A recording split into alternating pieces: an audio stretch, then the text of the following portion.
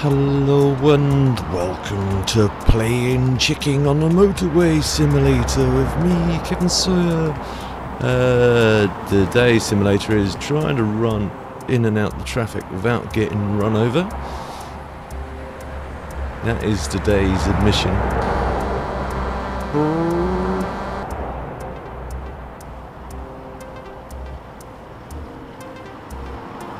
Nah, just joking. It's Euro Truck Simulator. Hope you guys and girls are all well and enjoying your day. And today I've got you to show you this, which is the Renault T range, or Renault Range T, how it's pronounced on this website. Of course, I will leave links down below so you guys and girls can have a look at it and have a go on it for yourself. Details are pretty good. Throughout, it's got quite a fair amount of customizability on the outside. The inside's a bit lacking. I will go into that once you have downloaded it and installed it. You will find it if I go to truck dealers, and then if you go to Renault trucks. This is something in the new update which I kind of like, but I don't like at the same time. If you go to mod authorized dealer, you can find it a lot easier. The downside to that is you can't actively drive it straight away unless you're in the actual, even if you're in a showroom, it doesn't appear in the showrooms anymore, it only appears on its own category. So once you've got it, select it, confirmation, configure, come on, we've got to configure it.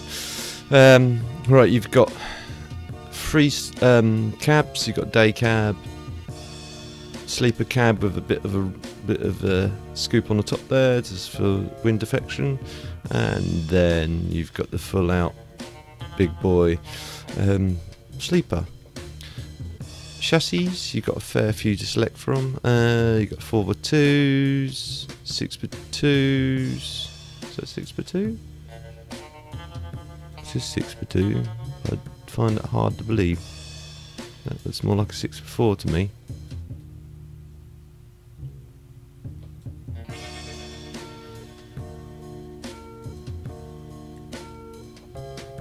Let's say 6x4 or 6x24. That says 6x24. Yeah.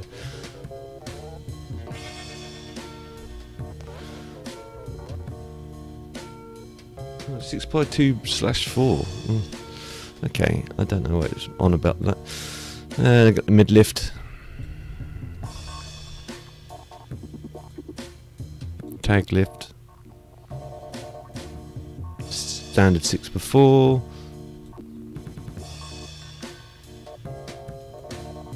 And then this bad boy, it's got that on the back of it. That's pretty mean, actually. I like that.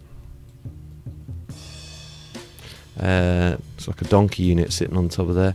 That covers the chassis. Engines, let me just make sure. Nope, that's the only mod that's selected. So these are the engines you can get through. Now, I'll warn you in advance. Some people have been reporting that they don't hear the sounds on this. I don't know if he's fixed that since that or what, but do get prepared for that. Seems to be working fine for me, but other people's mileage may vary.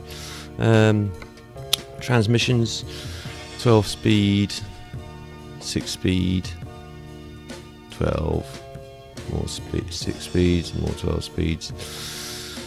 Interiors, only one to select, unfortunately. Bit of a shame, but them's are the brake colour options. You've got a few there to. There's some here that's a bit weird. I don't know why they've got this little. Looks like it's not being. It's like finished right or done right. But you get the idea. Accessibility, like I say, there's quite a few options on here. You can stick bumpers on if you so wish, although they don't sit flush with truck, it sits slightly off there, so do bear that in mind. Here you can choose different grills. If you've got the, I think this will work better if you've got the Griffin mod. I think it will work, but I don't know if it doesn't or doesn't work with the Griffin mod or the Griffin DLC. Try it If you don't have it, you'll know straight away it's not giving you as many options, but you do get a few options there to choose from, and then you can just choose that however you want. You can have it painted. You can stick some bull bars if you want to again on there. I think over here, yeah, you change that. You can have it as plastic, stock, or painted. Here, again, you can have them paint, plastic, or standard. And then again, you can choose if it's got lights or not. I don't actually see any difference in them. This says lights on and lights off. No idea. Down here, again, you can change the front out to paint or plastic. Again, personal preference. Here you got stock, chrome, or paint. Again, personal preference. Here you got paint. Up here, you can have paint. Up here, you can have paint. Up here, you can have paint. You're getting where I'm going with this, aren't you, peeps? Over here, you can have paint, chrome, alley, whatever you prefer, plastic.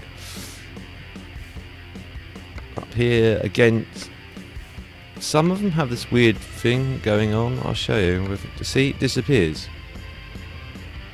It gives you options here, which then you can stick stuff onto if you wish. May work. Let's try it.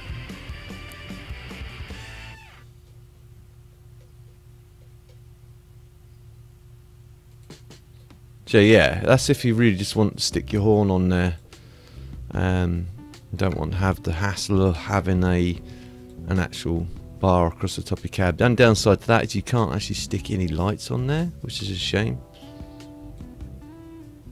But then you can, you know, mix it up however you like. Again, personal preference. Up here you can stick lights on here, and then it gives you choices for interior lights. Now again, another comment was the interior lights weren't working.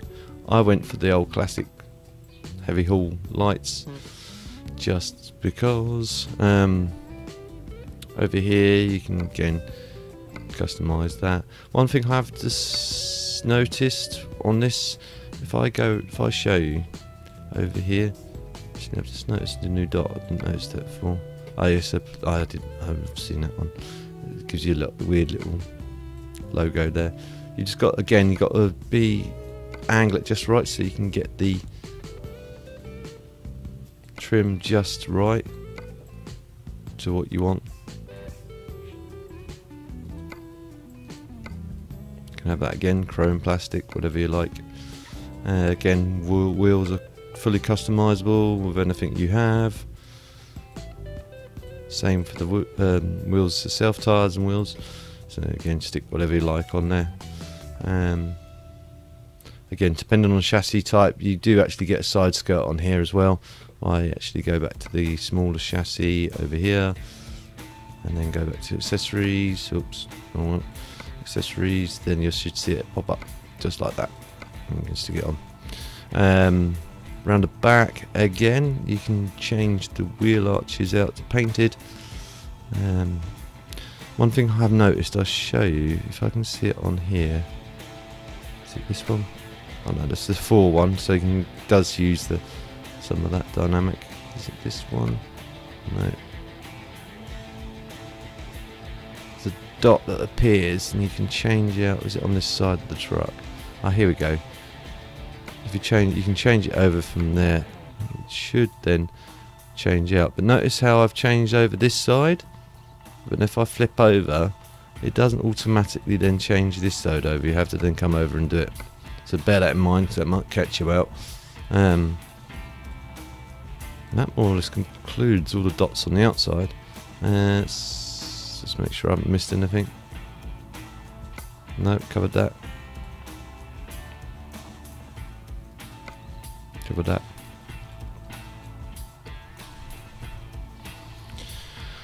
Go on the inside. Very sparse. You can stick number plates on, but that's about it. You can't do anything else in the interior at all, not even with the cabin DLC on. The interior doesn't look too bad. Looks like a basic standard Renault setup.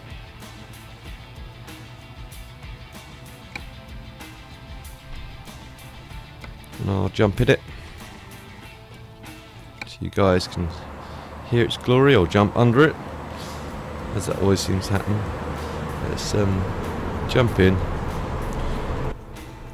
and then let's fire it up so you guys can see it here on the inside.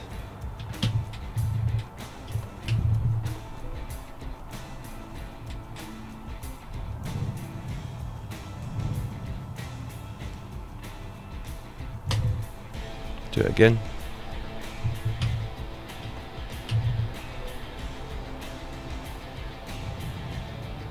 Seems a bit quiet in here, weirdly enough. It was louder when initially. Might be because we're where we are. Let's try this one.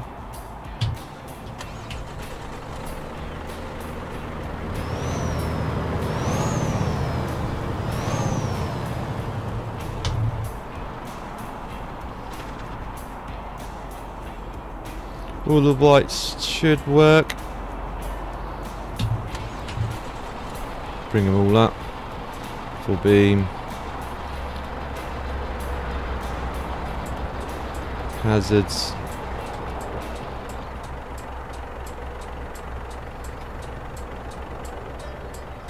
And the back quarters as well, they all seem like they work as well. Let's try reverse.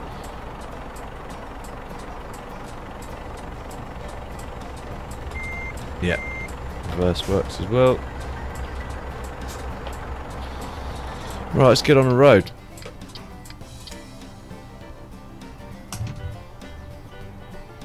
Turn the lights out, we don't need them.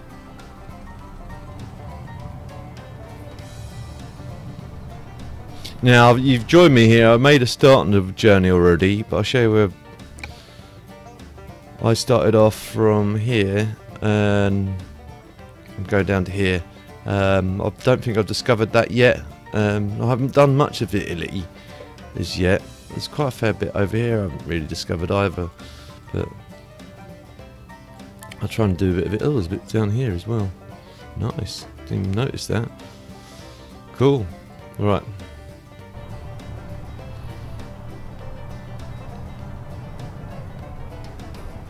The only downside with this, I'd say the wheel isn't adjustable. So look, you have to sort of like, if you've got tracker IO, you're right, you can get around it. But if you haven't, you're going to find yourself struggling to see the full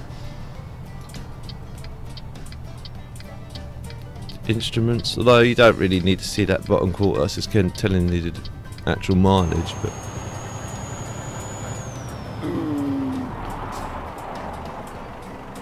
you can let me out, mate? Nope. I'm going to creep forward. You can see it bully my way out. Yep. That's the only thing I can do.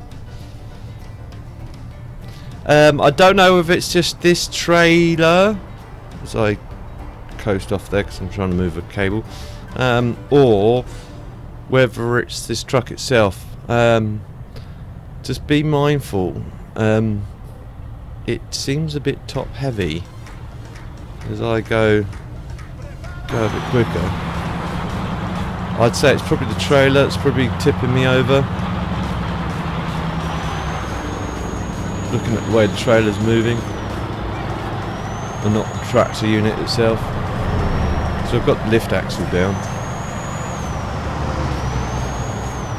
So it might just be the trailer that's causing it. That's because I literally, just before recording, I had a little bit of an incident coming in.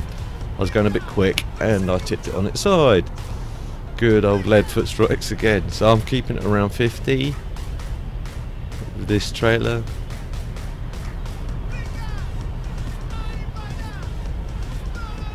It could be on anything, so bear that in mind. Just bear that in mind. Let me know if you've tried this mod already and you have the same problem, especially if you've got the same physics well, adjusted the physics like I have to make it more immersive.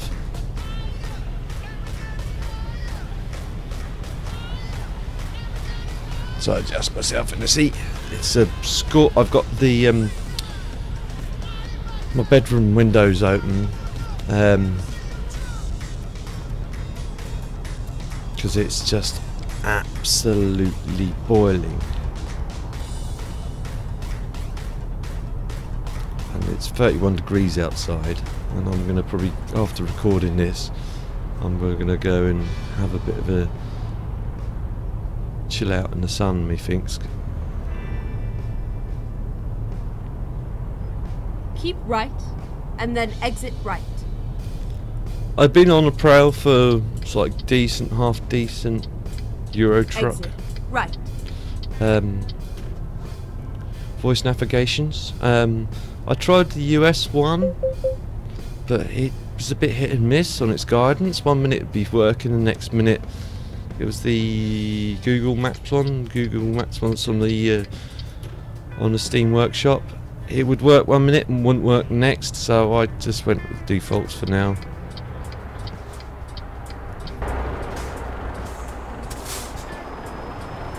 You can let me out, dude. Thank you very much. I'm a bit too wide there.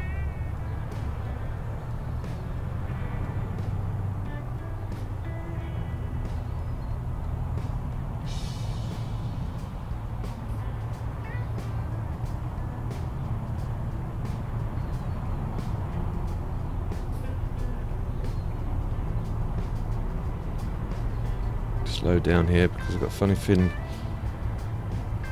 I'm going to end up tipping over if I don't.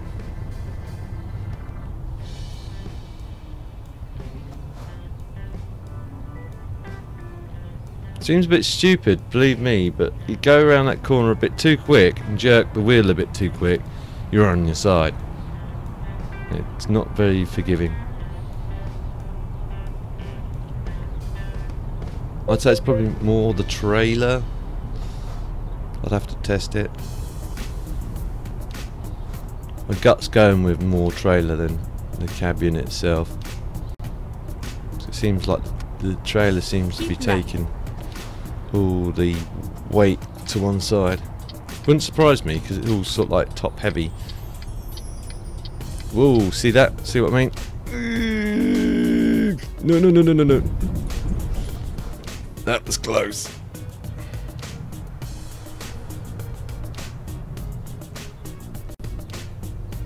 That was very close. Almost lost it. See what I mean? The whole thing almost just tipped over. I was going a bit quick, admittedly, but not that quick.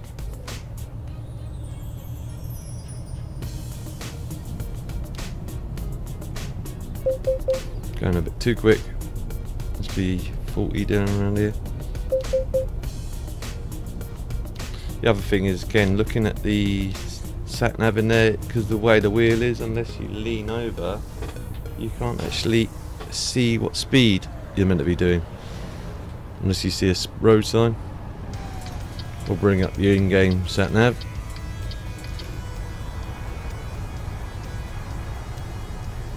I'll leave it at 40, just for now.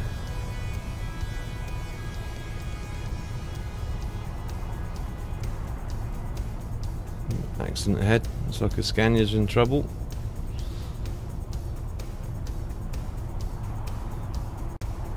And that's 100 km/h, so it should be 50. So I'm going to go about... I'll increase it to about 45, just as a safety margin. This trailer, if you let me.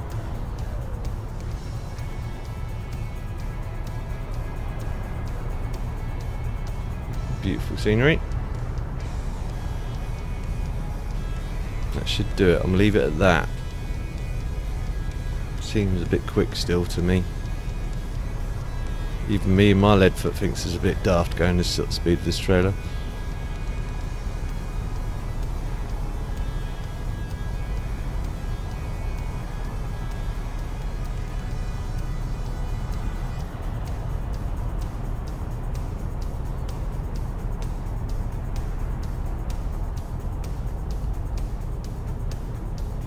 Lots and lots of tunnels.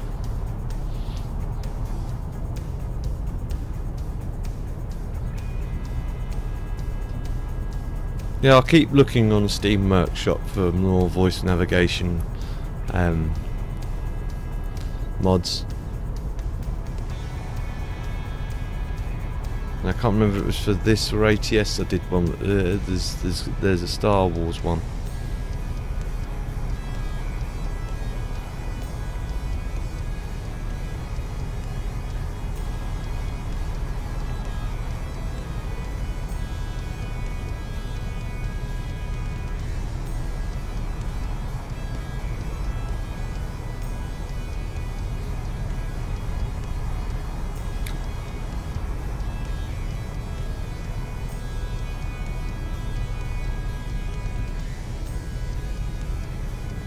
No use sightseeing, Kev. You've got to keep your eyes on the road.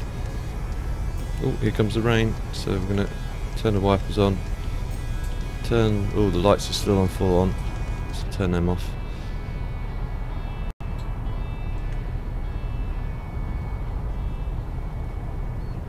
It's good test of the wipers. See if they actually do clear the windows. They do a fairly good job. 3 settings do work.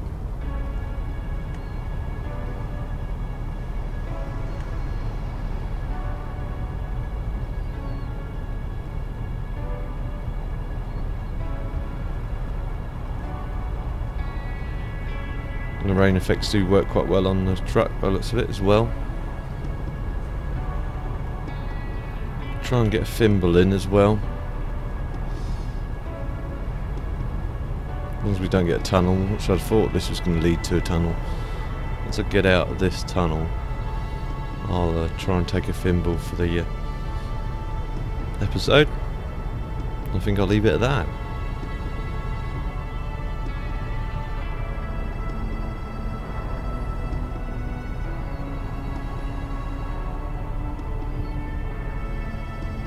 There's light at the end of the tunnel. Right. There's another little lay-by there. I wouldn't want to park in that unless it was an emergency. Right, let's take a shot for the thimble. Photo mode. Photo mode.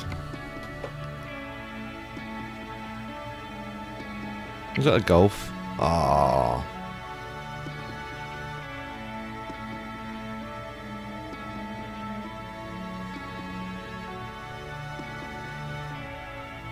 Just slightly.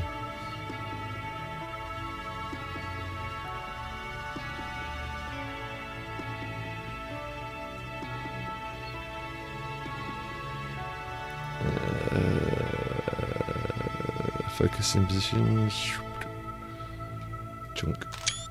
That'll do. That'll do, donkey. That'll do. Right, and I think I'll leave it at that, peeps. I hope you guys and girls enjoyed the episode. If you did, again, guys and girls, feel free to like. If you didn't enjoy it, for any reason at all, feel free to dislike. Leave comments either way, so then I can at least try to improve in the future. And if you know anyone else that may also enjoy watching this, guys and girls, please feel free to share. It helps me out a lot, and I don't mind you sharing. And if you're new to my channel, you'll see future episodes of this or anything else I'm working on. Please don't forget to hit the subscribe button and the notification bell, so then you're informed as soon as I upload a new video. I'll see you in the next one. TTFN.